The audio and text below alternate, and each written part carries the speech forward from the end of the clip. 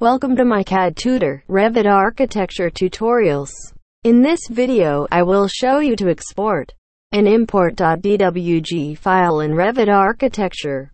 First, I will explain you to export the existing floor plan to .dwg file. To export the file, go to the File tab, Export, and then select DWG from CAD Export option.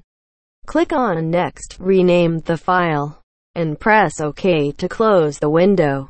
Open the exported file, and here you can see that all the entities are now the featured elements of AutoCAD. Therefore, you can modify the objects also. You may check the layer too.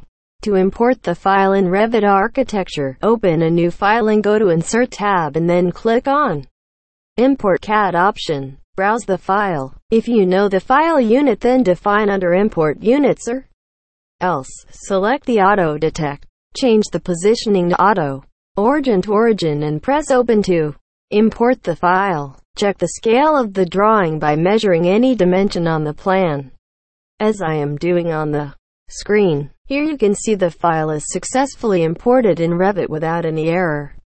Thank you for watching this video. Please like, share and subscribe for more videos.